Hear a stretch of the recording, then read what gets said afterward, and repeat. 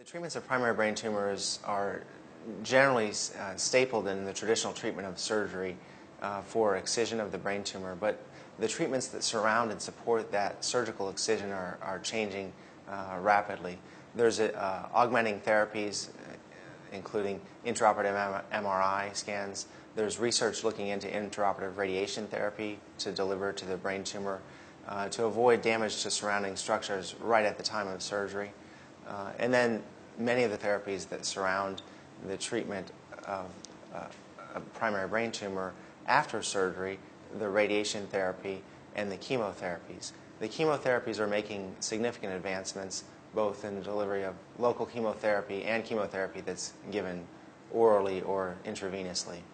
An exciting development in the treatment of malignant brain cancers has been the approval by the FDA of Avastin. This drug is indicated for the treatment of recurrent glioblastoma multiforme, or malignant brain cancer. It's the first approval in more than a decade for the treatment of malignant brain cancer by the FDA. Cancer Treatment Centers of America offers the full range of treatment for primary brain cancer. These treatments start with the foundation of diagnosing the tumor or cancer, and this starts with surgical intervention typically. This may be as little as a biopsy or full surgical resection. At the time of surgical resection, we have the availability to treat with locally delivered chemotherapy, otherwise also known as BCNU wafers or the gliadel wafer that is applied locally to the brain.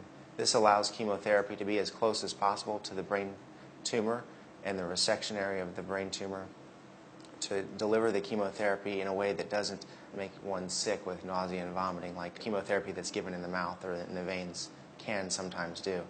In primary brain tumors, when they are malignant cancers, chemotherapy is also dependent on in helping with its treatment. We have experienced oncologists that help in selecting the appropriate chemotherapy regimen and delivering that chemotherapy.